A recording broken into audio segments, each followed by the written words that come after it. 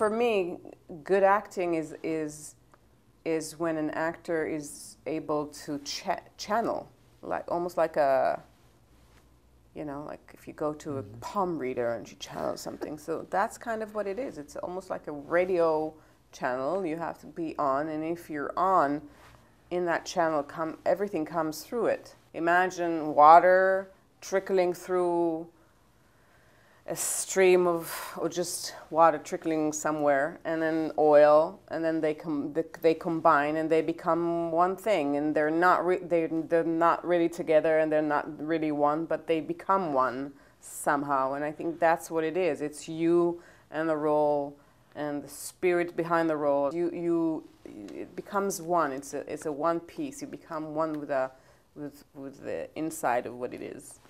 And so for Elisheva, I think because the first season deals with mourning particularly, and dealing with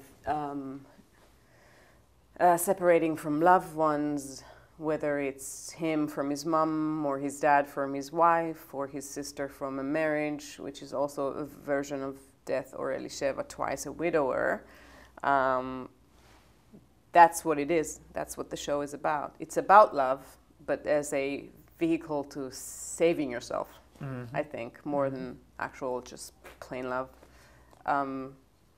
So for me, when I saw this and I realized what it was, I sort of knew where I was going with it, because I, not long ago, lost a very dear person to me in my life, like one of the closest ones. And so I understood Elisheva from a very deep place where you have a pool. When you listen to someone really, really close to you, you have a pool outside of life. I don't know if you know that. I don't know if you lost someone really, really, really close to you. You really physically, like energetically have a pool. And she has that. And so when he shows up and all lovable and young, and you know, he's sort of about to maybe saves her, and she's for a little while thinks it's possible. That's what it is.